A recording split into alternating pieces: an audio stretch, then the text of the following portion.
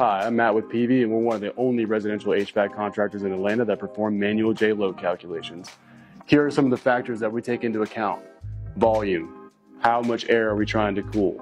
A house with a 10-foot ceiling can mean a lot more airflow than a house with 8 feet. Structure type and features. What kind of a house is it? Do you have a crawl space? Are you on slab? Do you have an attic?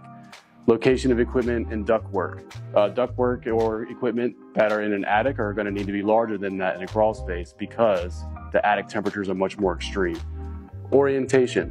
A house facing east versus north can have varying sizes of equipment that they require. Windows and doors. What type of windows do you have? What size are they? And which direction do they face? And how the space is used. You, your laundry machine, and your refrigerator all create heat, and those all need to be taken into account to figure out how much cooling capacity your needs. Don't let your HVAC contractor put in an undersized or oversized system. Thanks.